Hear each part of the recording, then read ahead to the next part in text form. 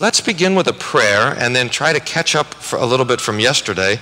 We were in Genesis chapter 3, but let's say for our prayer a bit of Psalm 119. I'll start in verse 71. It is good for us that we have been afflicted, O Lord, that we may learn your statutes. The law of your mouth is better to us than thousands of coins of gold and silver. Amen. We were, when we were finishing last time, we were right at this great riddle of Genesis 3:15. I suggested to you guys that this is it's called the Proto-Evangelion. It's the first gospel. I would like to, I think I did suggest to you guys yesterday, did I not, that this is perhaps the most important verse in the entire Old Testament?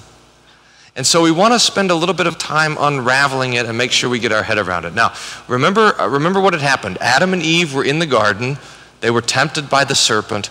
They ate the fruit. They saw that they were naked. They put together their fig leaf religion. You know, they invented their own works righteousness. They heard the footsteps of God. They ran and were hiding. And then the Lord comes and he finds them. He talks to Eve. He talks first to Adam. Who told you were naked? Did you eat the fruit? And he says, the woman that you gave to me. Now just to hear the anger in Adam's voice. The woman that you gave to me. Adam hates Eve and he hates God. And then the Lord turns to Eve and says, what have you done? And she says, the serpent deceived me. So then he turns to the serpent. Now we want to notice that in Genesis 3:14 and 15, there are two things that are cursed. This is very important. Two things are cursed. And it's not Adam and Eve. It's the serpent and the ground. It's the serpent and the ground. Now, Adam and Eve are given difficulties, but the serpent and the ground are cursed. So the Lord turns to the serpent. He says, you'll go on your belly all your day. You'll eat the dust. And then we get to this particular text. I will put enmity between you and the woman, and between your seed and her seed. He shall bruise your head, and you shall bruise his heel. Okay. Now we want to understand what's going on here. Who's the I that's talking? That's God. I will put enmity. Is that how to spell enmity? Enmity. It looks funny to me. What does enmity mean? It means warfare. It means bitterness. It means discontent. It means that you're going to be enemies of one another. So that God is saying that I will make enemies out of you and the woman, out of you and Adam. I'm not content for Adam and Eve to be at peace with you, the devil, but I'm going to start a war between you and the devil. And in that word, enmity, we see a great promise. Because if God is going to put enmity between us and the devil, he's going to put peace between us and him. In fact, you see how the Lord finds Adam and Eve hiding in the bushes with the devil, and he says, why are you so close to each other? Why are you friends with each other? I'm not content with the situation. I'm going to put you at war with one another. So I'm going to make a war between you and the woman, and then between your seed and her seed. That is the devil's seed and the woman's seed. Now, the devil, we know, cannot have children. The devil and the angels are spiritual. They're spirits. They neither are married nor given in marriage. There's no little baby demons. That would be, we don't have to worry about it because there aren't any. So what are we talking about when it says the seed of the devil? Well, what does the devil produce? The devil produces sin and death. That's what he's after. He's a liar. He's a thief. He's a murderer. He's trying to create havoc and chaos. His offspring is sin and death. So the Lord says, I'm going to make also a war between sin and death and her seed. Now, this is the key person to identify. The seed of the woman. Now, nowhere else in the Bible does it ever talk about the seed of the woman. Every other place we read about this in the Bible, it's the seed of the man, the seed of Abraham, the seed of Isaac, the seed of Jacob, the seed of Judah, the seed of David. Seed belongs to the man. The Greek word for seed is spermata. You see what is going on there? But look at what it says, the seed of the woman. Now that's a strange, strange thing to say. In fact, God is indicating here that this one who is going to be born of a woman is going to be born without the help of a man. It's a little hint at the virgin birth. We don't know that the woman will be a virgin yet, but we know that this child will be born of a woman without the help of a man. And I've capitalized the seed here because this particular seed is Jesus. Now, how do we know that? Look at what it says next. He, that is this seed, shall bruise or crush, maybe is better, shall crush your head, the devil's head, and you shall crush his heel. It's the picture of a man stepping on the head of a snake. And as he steps on the head of the snake bites his heel, and he crushes down and breaks the devil's or the serpent's head. Now this crushing or this bruising is to deliver a death blow so that both the seed and the serpent will die, but they're a different kind of death. The serpent is crushed in the head while the seed is crushed in the heel. In other words, the seed will be given a death blow that doesn't end in death. In fact, it's kind of amazing that we have already here in this text the idea that the seed will die but not stay dead. And in his dying will crush the devil. And even more. We know that maybe Adam and Eve in their perfection could have resisted the devil.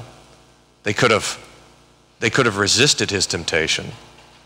But this seed can do more than resist the devil. This seed can actually destroy the devil. Do you see that? He can destroy him. Now we know nobody can destroy the devil but God himself. And so we see in this verse already that the promised seed of the woman will be, in fact, God in the flesh. That he will have the authority to destroy the devil. It's an amazing text that all this is here. And in fact, we have little hints that Eve and Adam both understood the text. In fact, when Seth was born, Eve says, "I have begotten a son who is the Lord." So that Eve was expecting that her child would be God in the flesh. But we see already from this text the full promise of the gospel. Adam and Eve, can you imagine that Adam and Eve, after hearing these words, could have basically confessed the Apostles' Creed?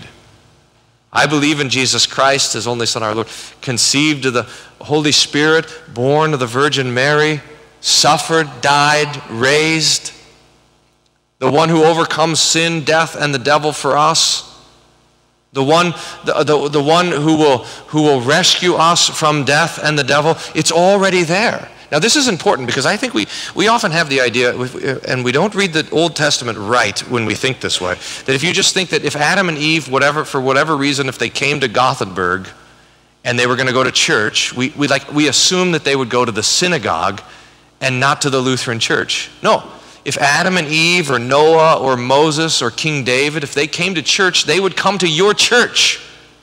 They would confess what you confess. They believed in the Holy Trinity. They believed in the Incarnation. They believed in the substitutionary atonement. They believed that that the Messiah was going to be God in the flesh to die for you, to rescue you from sins. They knew that you're saved by grace through faith and not through works. This is all through the Old Testament. In fact, Peter says it like this in Acts chapter 10. He says, all the prophets preached that the forgiveness of sins would come through the name of the Messiah.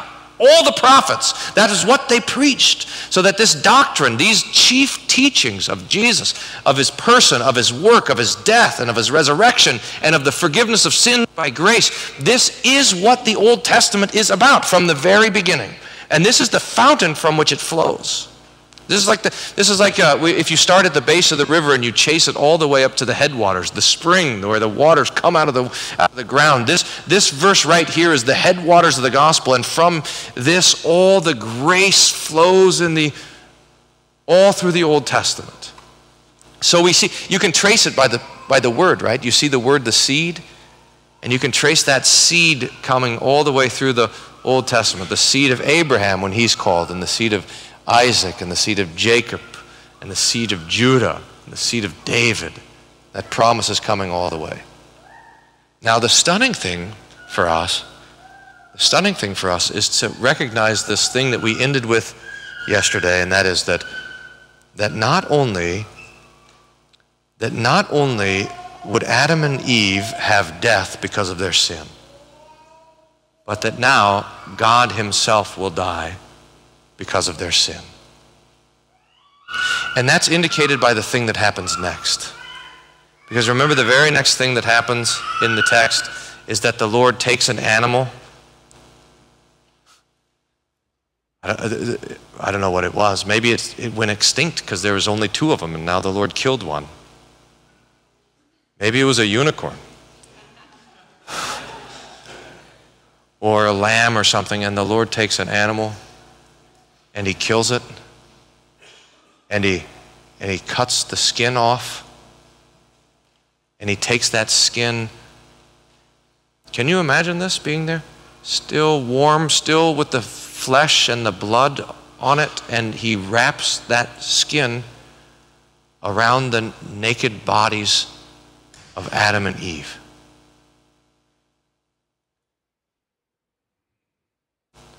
That's a group. I remember one time we were on a retreat with my son and his class. It must have been 5th grade. So that would be like 10 years old. And so I was in this cabin with a bunch of boys, and we were up in the woods at this camp, and there were some elk hunters that were using one of the cabins next to us. And I woke up in the middle of the night. It was maybe 1 in the morning, and there was this racket. And so I went and looked outside, and the hunters, they had killed an elk, and they had brought it back, and they were cleaning it.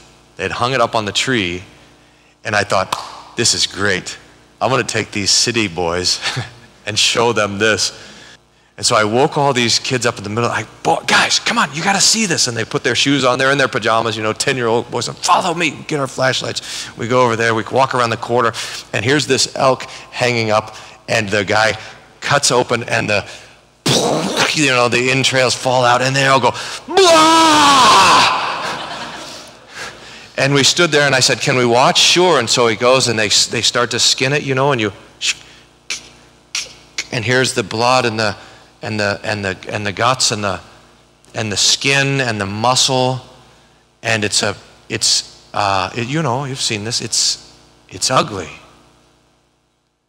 I want you to imagine that in the garden. I mean, this is the first blood shed ever, and the blood is shed by God himself, who takes one of his creatures, an innocent creature, who didn't do anything at all, and takes that creature in his hands and breaks its neck and hangs it up from the tree and pours out the insides and cuts off the skin and takes that skin as Adam and Eve watched with horror on their faces, and he takes off the fig leaves and he wraps on the skin and the blood. And Adam and Eve would, with horror, no doubt with horror, think to themselves, maybe even ask, is this what it takes to cover our sin? This horrible thing? This kind of death? And God would say, oh no, it's much worse than that. It's not the death of this animal. It's in fact my own death that will cover your sins. This sacrifice of this animal and this skin wrapped around the nakedness of Adam and Eve is a picture, it's a preaching of the death of Jesus, which is to come. And I think we can understand that every sacrifice all throughout the Old Testament is the same thing. It's a preaching of the death of Jesus that is to come. The death of God that will cover your sin and your shame when the fig leaves can't do it, that it takes the blood and the skin of the sacrifice. And then Adam and Eve are removed are removed from the garden. Now, this would have been a horrible day for Adam and Eve, no doubt, but also a wonderful day. Because while they're removed from the garden, they are not removed from the kindness of God. In fact, they know the kindness of God more wonderfully than they ever had.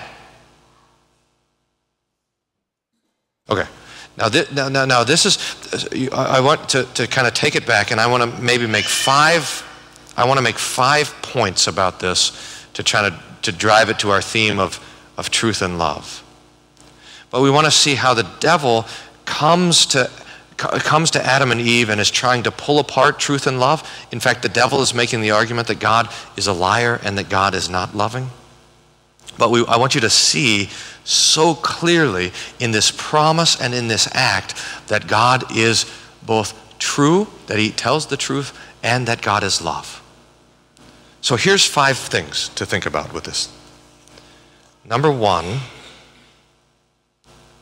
the truth and the love that are under attack by the devil are a very specific truth and love.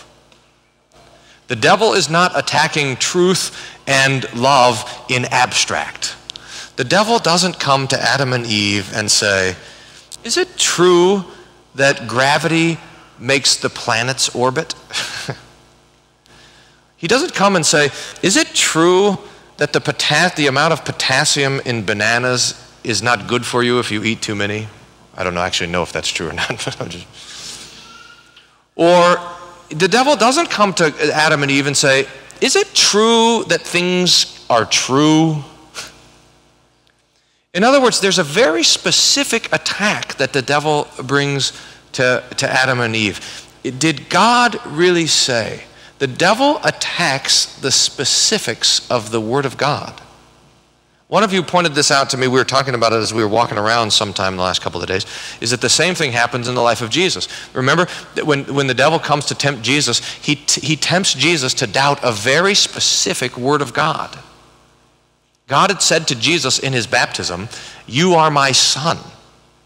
And then the devil comes to Jesus in the wilderness and says, if you are the Son of God. Do you see? So that the devil, when he attacks the truth, is attacking a very specific truth, the truth of the Lord's word, and he's attacking a very specific love. The devil attacks the love of God for Adam and Eve. God, he says, does not love you. Otherwise, he would want you to eat the fruit. God does not care about you. Otherwise, he would want you to be like him and have your eyes opened. So that the devil's attack on truth and love, this is the first one. The devil's attack on truth and love is not in the abstract, it's in the concrete. The devil attacks you at the same point, at the point of God's word and the point of God's love, his love in Christ for you. Point 2. The devil attacks, and I couldn't sleep, last night I slept, but the night before I couldn't sleep real well because I was trying to figure out how best to say this point 2 and point 3. I haven't figured it out. Maybe not sleeping actually didn't help me figure it out. But we'll try, and you guys can tell me if we're getting there. The devil, point 2, the devil tempts us to doubt God's love by opposing it with our own truth.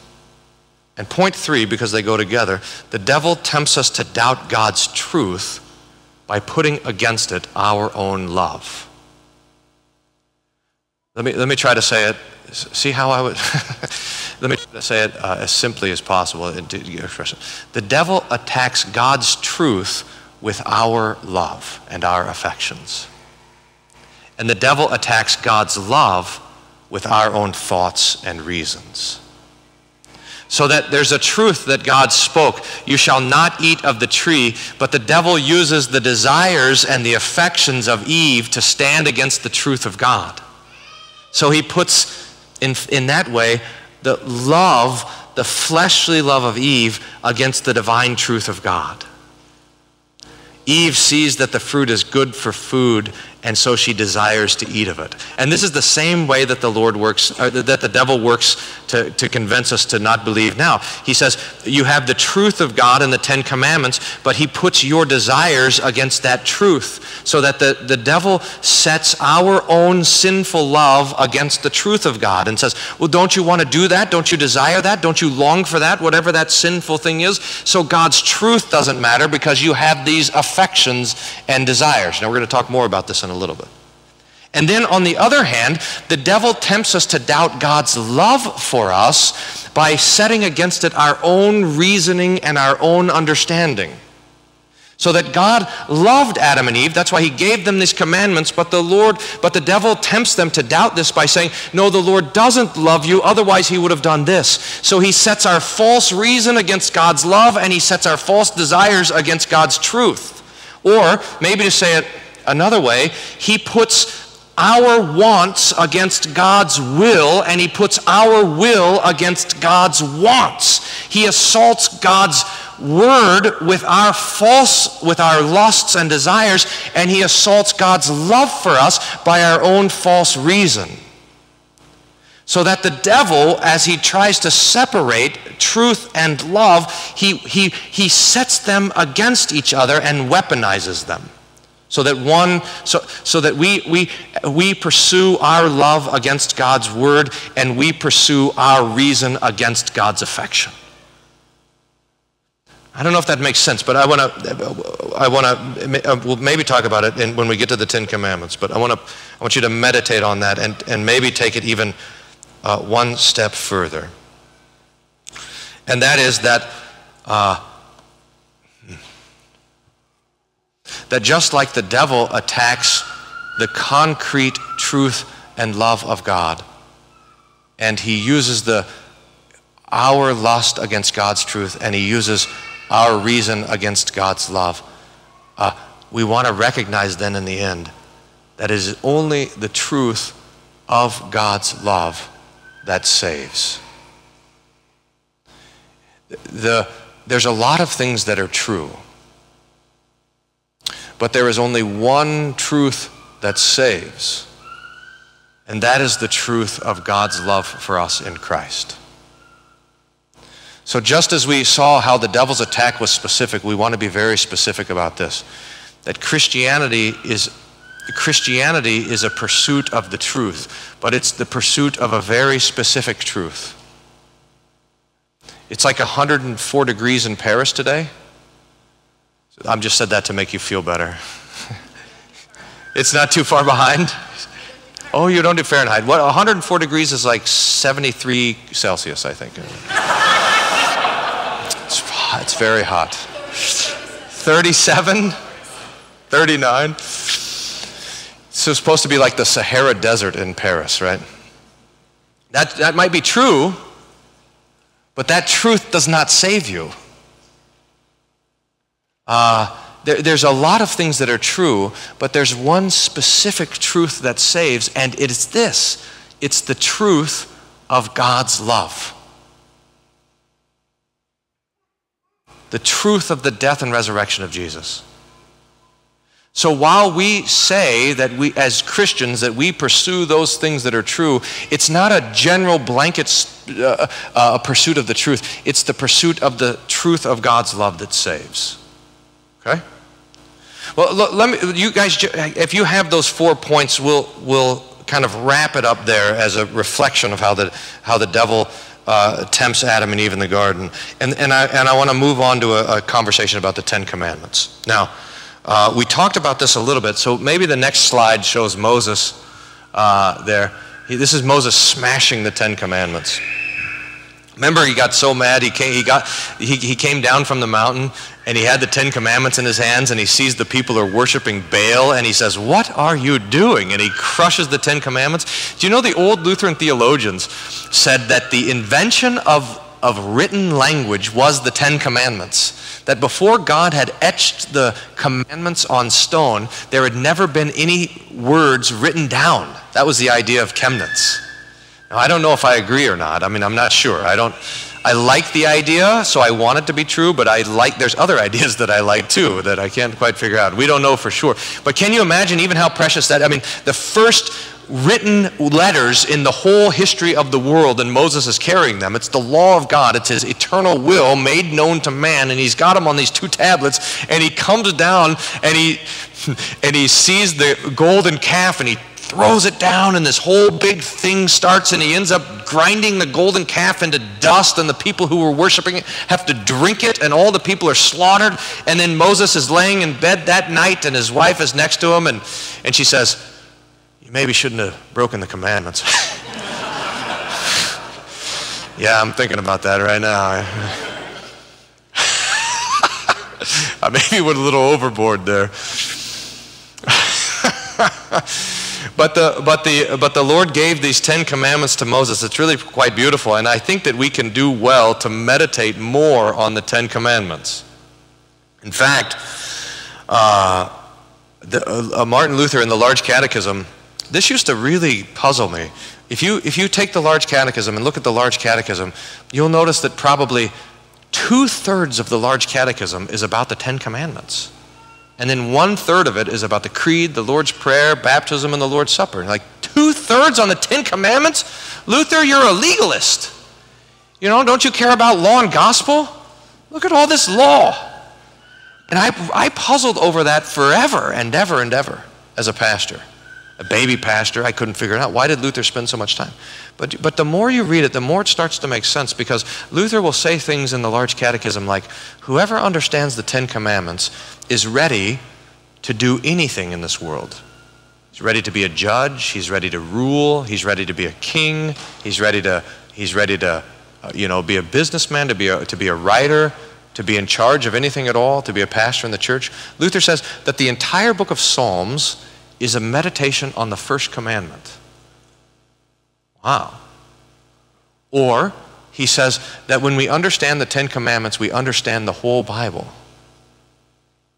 Now that is incredible, because we, I think of the 10 commandments as, look, I got 4 points here. We think of the 10 commandments as like these little list of rules. In fact, I've got 4 things I want to suggest to you about the 10 commandments that I have written down here.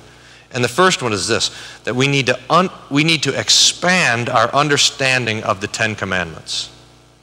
Do you guys have like, I would notice that, we would have had it at the hostel. Now, like if you go into the breakfast room in the hostel, you go, and there'll just be these list of rules. Like, oh yeah, as you're going into the hostel, it has rules. Like, no booze, no loud noise after 10 o'clock. If you lose your key, call this guy. Stuff like that. I always think of it like if you ever go to places and there's a swimming pool and it has these list of rules, and they always seem very arbitrary, like no glass bottles, no swimming for an hour after you eat, no running, it's just a list of the things that you're not supposed to do.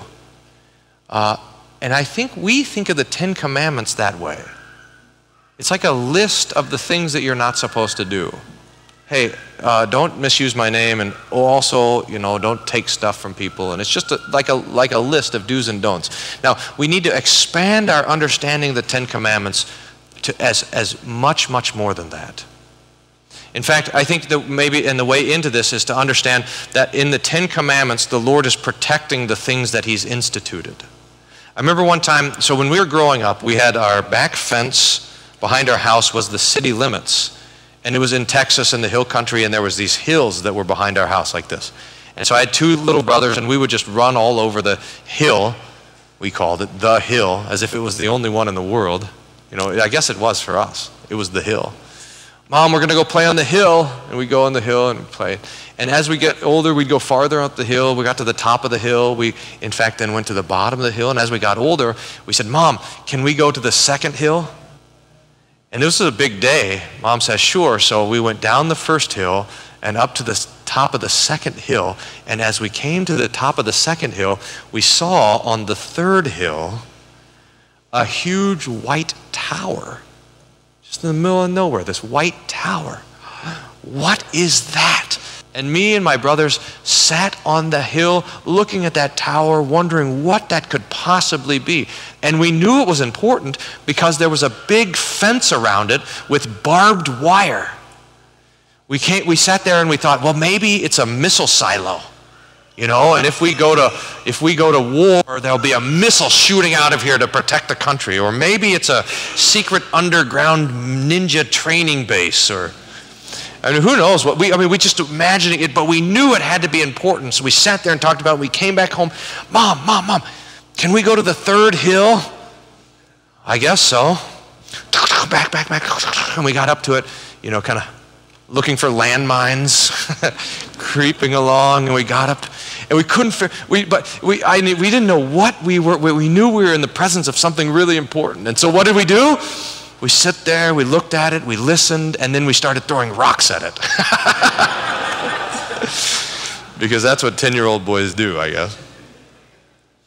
But the point is that we knew that something very important was there because there was this fence around it protecting it. It was a water tower, by the way. A secret underground ninja training base is cooler, you know. But the fence indicated that it was something important. Now, I want you to think of the 10 Commandments in that way. That the commandments are like the Lord putting up a fence around the things that are important. I am your God. That's important. And so the Lord puts a fence around it to make sure that no one messes with that. You have my name, and you have access to me in your prayers. You can stand before me and ask me for the things that you need. That's important. And so the Lord puts a fence around it. You shall not misuse the name of the Lord your God. You have my word, which forgives your sins and makes you holy and gives you rest from all the striving to make me happy. And that's important. So the Lord puts a fence around it. You shall remember the Sabbath day by keeping it holy. You live in a family and you live in a society that has order, and it's an order of gifts and provision to support your life, and it's important. So the Lord puts a fence around it. Honor your father and your mother. You have life, and that's important to God. And so he puts a fence around your life and says you shall not murder. You have your sexuality, and if you're married, you have your spouse, and that's important. And so the Lord puts a fence around it and says, you shall not commit adultery. Do you see? You have stuff, or some of you do. I always thought, you know, we sing this, Luther teaches us to sing this hymn, take they our life, goods, fame, child, and wife. Let these all be gone, they yet of nothing won. And I think now how easy that was to sing when I didn't have any goods, fame, child, and wife. Then it's like, well, all they can take is my life. But the Lord gives us 5th commandment gifts, and then he gives us 6th commandment gifts, and then he gives us 4th commandment gifts, and then he gives us 7th commandment gifts, and now that becomes tougher every year to sing. Luther didn't include his grandchildren in it. That would be the toughest of all. Take they our wife and child and grandchildren, let's keep those. Anyway, the Lord gives us stuff. He gives us the privilege of putting our name on a thing, on a piece of land, on a piece of, for the sake of the family, for the sake of marriage. He gives us private property, and he puts a fence around it and says, you shall not steal. The Lord gives us the gift of the ability to make promises. He gives us the gift of a good reputation, and it's important to him. So he puts a fence around it, and he says, you shall not bear false witness or give false testimony against your neighbor. And the Lord gives us a profound contentment, rightly ordered desires in the heart, and that is important. And so the Lord puts a fence around it and says, you shall not covet.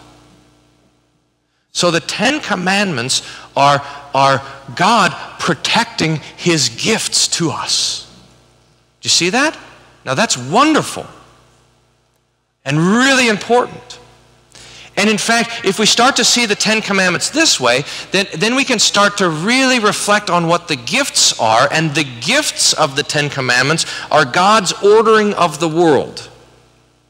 If you want to know how the Lord has created the world, we see that ordering of the world in the Ten Commandments. God has ordered the world so that his word would go forth. God has ordered the world so that we live in family and we live in state. God has ordered the world so that there's life and there's marriage. Now this is so fantastically wonderful to us because we know that the devil, when he attacks us, is attacking the institutions that God is protecting with the commandments. And when you sin, that's the devil enlisting you to attack the gifts that God has given. Now think about this. When you sin, the devil's enlisting you to attack these gifts. When you tell a lie, it's an attack on the Lord's gift of truth. When you gossip about someone, you're attacking the gift of their good name. When you steal, when you're lazy at work and all this sort of stuff, you're attacking the gift of property that the Lord has given to someone. So the devil is enlisting us in these attacks. And not only is the devil enlisting us in attacking, but the devil is also enlisting us in being attacked.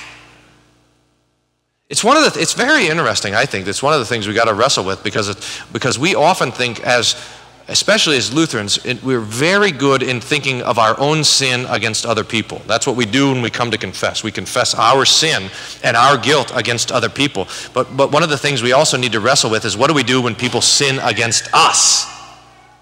What happens then and how do we treat it?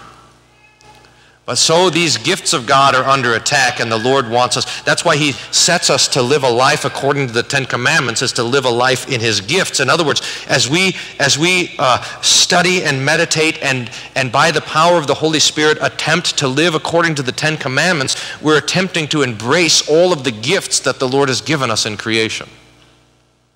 That they're there because God loves us. That's why we have them. In fact, the love is going to be the whole summary of these commandments, and I think that's point 2. How are we doing on time? The heat makes it slow down, doesn't it? Are we doing okay? 20. Oh, perfect. So here's point 2. Point 1 was we need to expand our understanding of the Ten Commandments. The Ten Commandments are protecting God's gifts and expose how God has ordered the world. Point 2 is this: love is the summary of the Ten Commandments. I think we have a Bible text to look at. This is Romans. This is one example. Remember they come to Jesus. The lawyer comes to Jesus and he says to Jesus, what's the greatest commandment? And how does Jesus answer him? He says, love the Lord your God with all your heart, soul, mind, and strength. And the second is like it. Love your neighbor as yourself. In other words, Jesus, what does he say? Love God and love the neighbor. That's the summary of the commandments. The first table of the law, the first 3 commandments is summarized, love God. And the last 7 commandments, honor your father and mother, all the way to you shall not covet your neighbor's donkey, that's summarized in love your neighbor. And so the basic idea of the law is love for God and love for the neighbor. Do you guys have these dehydrating machines? Do you know the dehydrating machines? My grandma has one. So it's like a trays, and they have a fan in it, and you just put stuff in it, and it dries it out. It shrinks it down. So like you put grapes in there, and they become raisins, and you put plums in there, and it becomes prunes, and you put meat in there, which is the best, and it becomes jerky. And you put bananas and they become these like little plastic kind of, checkerboard banana things. And it dries it down. That's a dehydrator. If you put the 10 commandments in the dehydrator, you would go into love God and love your neighbor. It's like the 10 commandments that spent too much time in the sun. And that's what Paul says. Owe no one anything except to love each other, for the one who loves another has fulfilled the law. For the commandments, and then he lists them in the text. You shall not murder, you shall not commit adultery, you shall not steal. And if there's any other commandments, Paul acts like he forgot them. I had a catechism student show me that text, and he says, even Paul can't remember the commandments. I'm pretty sure he's got them. For the commandments, and he lists them, and if there's any others, are summed up in this word: you shall love your neighbor as yourself. Leviticus 19, the most quoted Old Testament passage in the New Testament. You shall love your neighbor as yourself. Love does no wrong to a neighbor, therefore love is the fulfilling of the law. Love. If you want a one-word summary of God's law, it's this: Love. Now this is both fantastic and terrifying. It's fantastic because love is fantastic. And it's terrifying because love demands everything. Love demands everything. There's not a single time. Can you imagine if this is what, do any of you keep like checklists? If you're students especially, you got to do this assignment, you got to read these pages, you got to do, maybe you're at home, you got to do these chores and you check them off at the end of the day and you feel good because you can check them off. But look, as soon as love enters into the equation, you can never check it off. Take out the trash, do the dishes, love my neighbor like myself. Love the Lord my God with all my heart, soul, mind, and strength. Now, there's something there, isn't it? Because love sounds to us like this soft, kind of beautiful word. Love, it's all about love, love, love, love. But love will kill you because love cannot ever be kept perfectly. It cannot be fulfilled. It cannot be done. It cannot be checked off. It cannot be satisfied. It demands everything until at last we're dead. Greater love has no man than this, that he lay down his life for his friend, says Jesus, so that love is a giving all the way to death, so that that command to love will always accuse us. The command to love will always hold us guilty before God, because which one of us has done it? When Jesus and Paul are unfolding the Ten Commandments in terms of love, they're not softening the law, they're sharpening the law.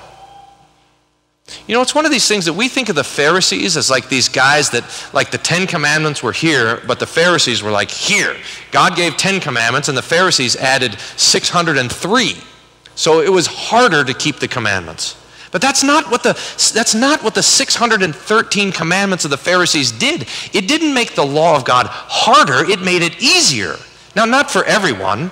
The Pharisees know this trick. They want to adjust the law so that the law is doable and keepable, but only for those who have dedicated their lives to live like a Pharisee. It's like it's like when I was little and my brothers were, littler, and we'd go to like the amusement park. And at the amusement park they have the line that says you have to be this tall to go on this ride. You know what I'm talking about? Like we walked by that crazy amusement park and all those crazy people screaming, like dropping the... The amusement park is not amusing. And the older I get, the less amusing it is. It's like what fun is it to get as close to death as possible without dying? Like to go on the roller coaster? Why is that fun? I mean, I used to like it, but I'm an old man now, and I'm dizzy for days afterwards, Anyway, so I'd go with my brothers to the amusement park, and they'd say, and here's me, and here's my brother, and here's my other brother, and they'd say, how tall do you have to be to go on that ride? And I'd say, this tall. So I'm in, but they're not. Now that's what the Pharisees did. How righteous do you have to be to get into heaven? This righteous. You're not there, are you? Huh? You're not nearly as righteous as I am. But they didn't, they lowered it. They had this external understanding of the law. God commands rest on the Sabbath day. That means we give ourselves over to the study of the Lord's word, and they say it means you can only take 210 steps or whatever. God says he says you love your neighbors yourself, and they say, well, that means your neighbor is the Jewish people, but not the Samaritan ones. So that their laws were actually pulling the command of love down so that they could keep it, so that they had a lower standard. Love does not lower the standard of the commandments. Love raises it. It blows the roof off of it. That's what Jesus is doing when he preaches the law. Remember how Jesus said, you've heard it said you shall not murder, but I say if you call your brother a fool, you've murdered him. You've heard it said you shall not commit adultery. I say if you look with lust in your eyes, you've committed adultery in your heart. Jesus is not lowering the standard of the law, he's raising it. And he says it like this, unless your righteousness exceeds the righteousness of the scribes or Pharisees, you can by no means enter the kingdom of heaven. Now, I just think about being a Pharisee in the audience listening to Jesus say that. Unless your righteousness exceeds that of the scribes and Pharisees, you can't enter heaven. They would be like, yeah, wait a minute. Because Jesus, it complimented them and insulted them at the same time. They say, look, they are the most righteous of the righteous. And yet they are not righteous enough. The Lord, when we understand the Ten Commandments in terms of love, it raises the standard so high that none of us can keep it. I remember we were walking around at seminary, and we were trying to sort out law and gospel, and we realized that if you take a single word, you cannot determine if it is law or gospel. I mean, you take a word like love, and you say, is love law or gospel? And the question is, well, it depends. Love the Lord with all your heart, soul, mind, and strength, that's law. But God loved the world that he gave his son. Now that's gospel. But this word, this commandment, this summary of love and the law is really, it's a raising of the standard that the Lord has for us. Now, we understand it, though. We understand that the essence of the law of God is love. And the devil understands that as well. And this is going to be our third point. And that is that the devil wants to put love against the commandments. So rather than understanding love as the fulfillment of the law, the devil wants us to see love as the goal and the law as the obstacle. Now, this is how that temptation comes about. This is how this goes. I remember especially when I worked with youth.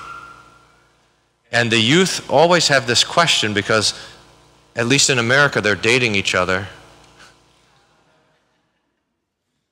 And they have this question, well, so we're dating, but we know we're supposed to be chaste. We know we're supposed to be chaste until we get married, but we don't want to be. So, how far is too far? What can we do? Where do we cross the line of chastity and so forth? And is it wrong to act like we're husband and wife? And this is how the question goes. Is it wrong to act like we're husband and wife? After all, we love each other. We love each other. Now, how interesting that love is brought in as an excuse to break the sixth commandment. Because we love, it's okay to be unchaste, to fornicate. Or this comes in the question in the United States about abortion. I don't know how the abortion argument is around here, but the abortion argument is done under the idea of compassion. Here you have an unwanted pregnancy, and don't you love the mother? Don't you have compassion to legalize abortion? We talked about it a couple of days ago. We heard about it in the sermon today, that the idea that two men can be married to each other, in the United States it was the Supreme Court decision of 3 summers ago, the Obergefell decision, that legalized homosexuality, legalized homosexual marriage in every state in the United States. And the argument was, how can anybody limit somebody else's love? You have a freedom to love. So that love is used in the devil's scheme of things against the sixth commandment, against the institution of marriage, against the institution of life, and so forth and so on. In fact, doesn't it come to us this way, that whenever the church preaches the commands of God, the accusation is that we're not loving, that we're being hateful, that we're being closed-minded, that we don't have compassion. Now, how can it be that love is a summary of the law, and yet the devil is so able to arrange things that he uses love against the law? But that's what he does. He sets love against the law. Love wins. Do you love me? And he does this both individually and also institutionally. Now, we might Let me just say a quick word about this, and then you guys ask me later if you want me to talk more about it. Because the devil will tempt us both as individuals to break God's commandments, but he'll also tempt us institutionally to break God's commandments. And he does it always under the angle of a utopian society. The devil will come along and say, hey, you know the best way to have no adultery is to not have marriage. You know the best way to end theft is to end private property. You know the best way to make sure that kids don't rebel against their parents is to end the family. The best way to make sure that nobody ever breaks their marriage vows is to have no marriage at all. And so the devil tries to cloak the idea of righteousness and love under the breaking of the institutions of God. Okay, you guys think about that. I just want to pass on that because here's our last point, and I think we're getting to the end here. That the way we fight against the devil's setting the Ten Commandments in opposition to love is understanding that the Ten Commandments give shape to love. And maybe to make the basic point like this, is that love looks differently according to your vocation. So, let me get you guys back together. If I were to tell you guys, hey, later I'm going to take you guys and I'm going to get you all new pairs of shoes, you would say, wait, that's weird. You're not my dad.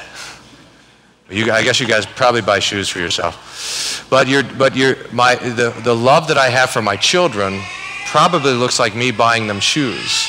It's a fourth commandment shaped love. It's not the love that I have for you, which is a third commandment shaped love. The love that I have for you is that I stand here and try to deliver as well as I can the truth of the Lord's word. Because we're here in the Lord's church and we're doing these churchly things. So a third commandment shaped love is very, very different than a fourth commandment shaped love. Do you see that? Or a sixth commandment shaped love is very different than any other love. The way that the husband loves his wife and the way that the wife loves her husband is very different than the way you love anybody else. The way that you love God, first commandment, is very different than the way you love your parents, fourth commandment. And the way you love your parents is very different than the way you love your neighbor, fifth commandment. In fact, the way you love your neighbor is also very different than the way that the soldier loves his enemy. That's the fourth and fifth commandment as well. So that there's a different shape to love, and that love is shaped according to the commandments.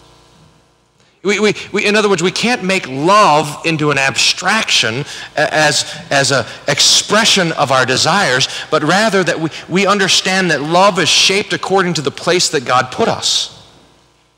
So that we have the command of God, love my neighbor, but then the question is how? What does that love for my neighbor look like? Does it look like staying up all night with them when they're sick? Well, that's the way that the love of a father or a mother is for their child. Or does it look for me paying the right amount for my coffee when I go to the store? Well, that's a seventh commandment love for my neighbor that's there. In other words, love looks differently according to the commandments. So that the way that we protect ourselves from the devil's assault of putting love against the commandments is recognizing this, that the Ten Commandments give shape to our love. So as the devil, and here I'll summarize with this idea, as the devil tries to pull apart faith and love, or pull apart truth and love, we want to recognize that the Ten Commandments put truth and form back into our love. Okay? All right, I'll end with a story. And this probably doesn't have much to do with it, but it's kind of funny. When I was your age, if you are 19,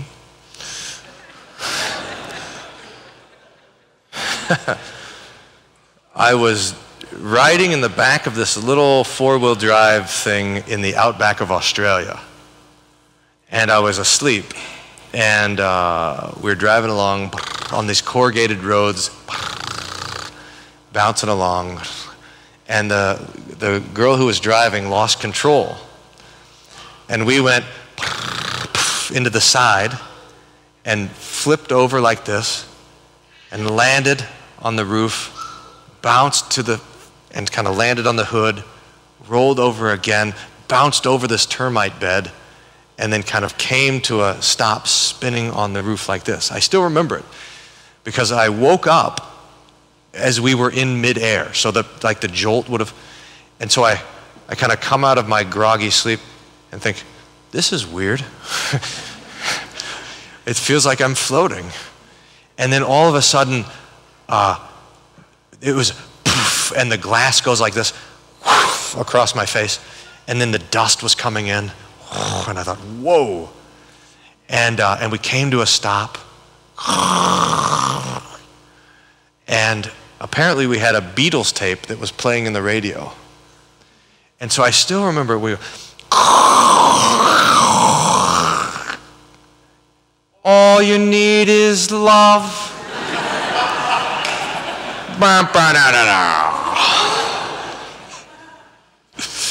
And I thought to myself at that time, and an ambulance. It's not all you need is love and the 10 Commandments.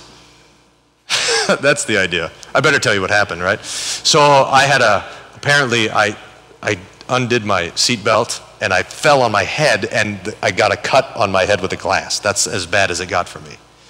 And I crawled out the side and I asked the 2 people in there, I said, are you guys okay? And they're like, yeah. And one guy broke his wrist.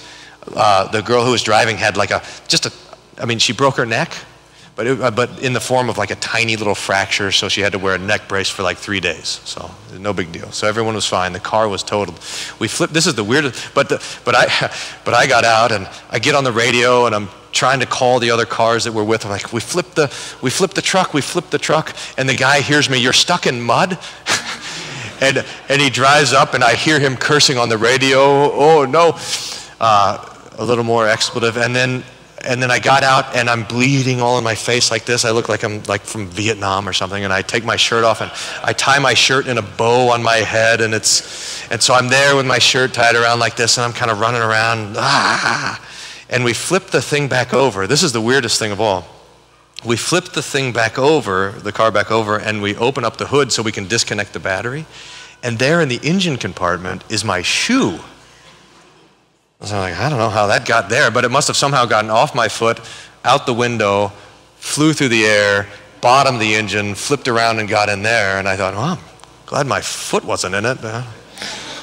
But then we were fine. But how about this? It was 6 hours to meet the ambulance halfway to the hospital. We were really in the middle of nowhere. But everyone was fine. It's the reason why I can't wait to go bald, because you'll be able to see proof of it. I'll have this big scar on it. But I always remember that thing. All you need is love. That's the point you got to remember. All you need is love. And the answer is, that's what the devil says. All you need is love. We got to say, all we need is love, shaped by God's law in the 10 Commandments. Okay? Good. Okay, we'll finish there. We'll say a prayer, and then I'll let you know tomorrow. So the 10 Commandments put truth back into love, and tomorrow we want to reflect on Jesus before Pilate, who puts love into truth. And so we'll think about that tomorrow. Let's pray. Oh Lord, we give you thanks that you protect your gifts by the 10 Commandments. We thank you that you give shape to our love according to our callings and vocations and according to your 10 Commandments. We pray that by your Holy Spirit we would meditate on these commandments and that they would give shape and grounding to our love for you and for one another. Through Jesus Christ, your Son, our Lord. Amen. Bless we the Lord. Thanks be to God. The grace of our Lord Jesus Christ, the love of God, and the communion of the Holy Spirit be with you all. Amen. Thank you.